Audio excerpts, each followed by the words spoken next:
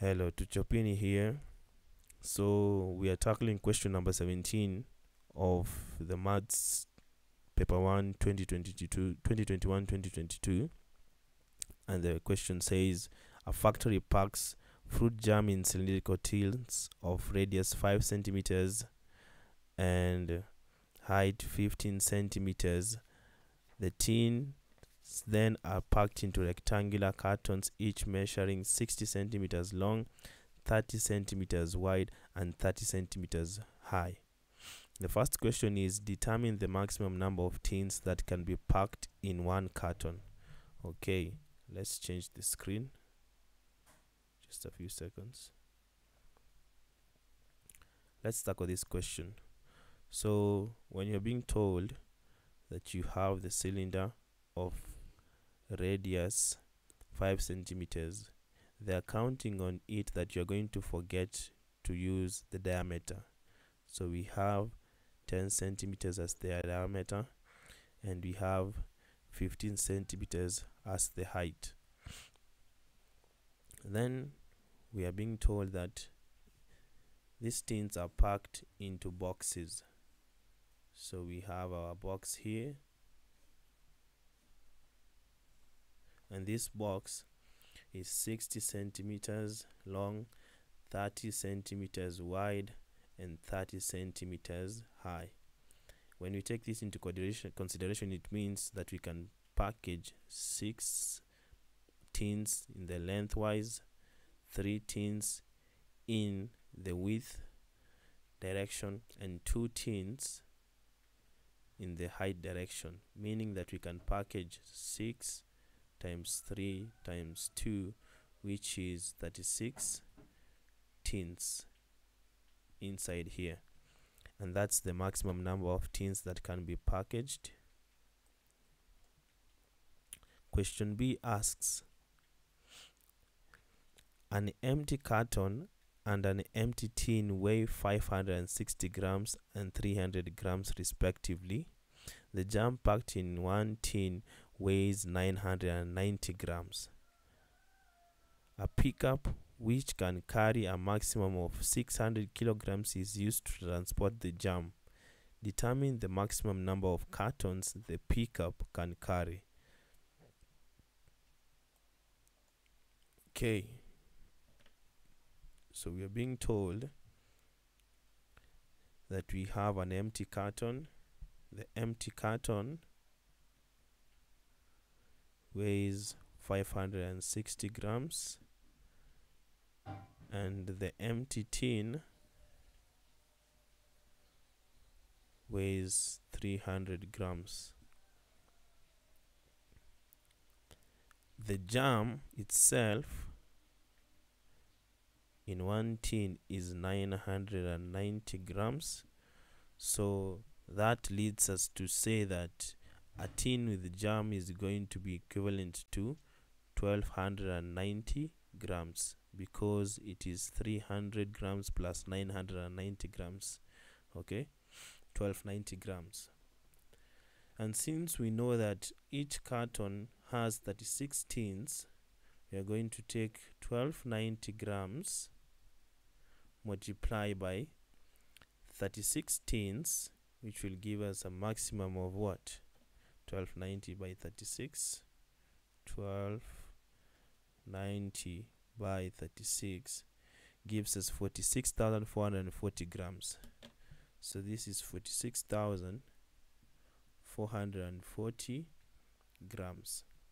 Now the other thing that the person who set the question is counting on is that you will forget to add the weight of the box. Okay, so the weight of the box is 560 grams, so we are going to add 560 grams, which will give us 0, 10, 10, 47,000 grams. So a whole box with 36 tins full of jam weighs 47,000 grams or 47 kilograms. Okay, now we are being told that the pickup is going to be able to carry a maximum of 600 kilograms. So we are going to take the 600 kilograms that it's able to carry, then we divide by the weight of one box, which is 47 kilograms, and let's see what it's going to give us. 600 divided by 47, this is going to give us 12.765.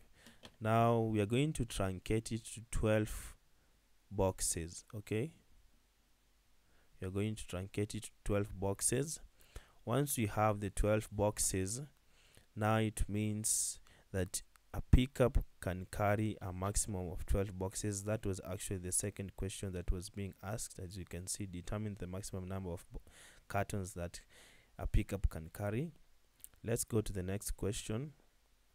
The next question and the last question is: a factory delivered a pickup full of cartons of jams to a retailer. The factory sells one carton to a retailer at 2,880. The retailer then sells each tin at 110 shillings. Calculate the percentage profit made by the retailer. So here it goes. So we need to know, first of all, how much did the retailer spend, and that is, we have 12 boxes or 12 cartons. Each carton costs 2,880. Let's just go back and calculate.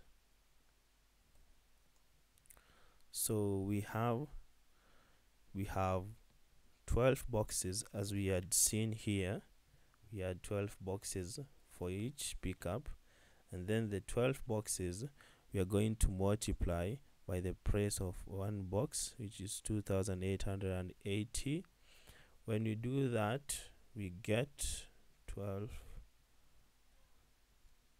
multiplied by 2,880. It's going to be 34,560 Kenya shillings. 34,560 Kenya shillings. Okay, after that is established, the next thing is, let's know how much he got when he sold the tins. So it's 12 boxes, each having 36 tins, and each tin is sold at 110 shillings. 12 multiplied by 36, 110, 47,520. 47,520. Now we want to know the profit that he made. Okay, so the profit that he made is, you take the 34,560 to be equivalent to 100%. Then we ask, what is 47,520? We cross multiply this. It's going to be 47,520 multiplied by 100 divided by 34,560. This gives us, multiply by 100 divided by 34,560,